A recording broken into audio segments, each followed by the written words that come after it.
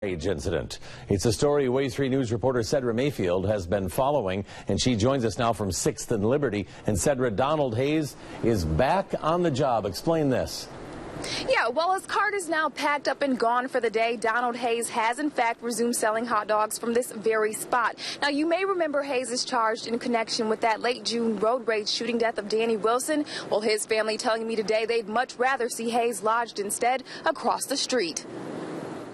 And so I'm going to set a $50,000 full cash bond on Mr. Hayes. 1 month to the day after a judge raised Donald Hayes' bond from $10,000 to $50,000.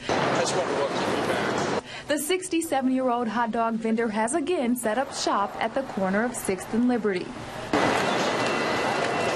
From hugs to honks. Hayes' downtown popularity. He does have good hot dogs, and he's well recommended. Evident Friday. Long lunch lines despite this closed Friday sign. Hayes did not wish to speak on camera. Nope, nothing. That's it. You want anything to eat? If you want something to eat, I'll serve you. That's it. His patrons, on the other hand, more than willing.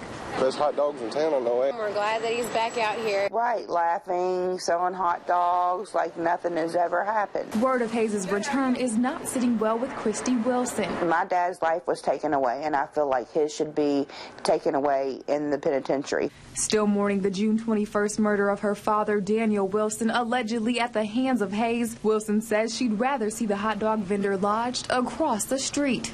We can't stop him from working. He bonded out. Hayes' attorney agreed and even stopped by the stand himself. While he did not patronize his client's stand, Kevin Glogauer supported Hayes' right to work. I mean, he's got a job he's doing, he's working.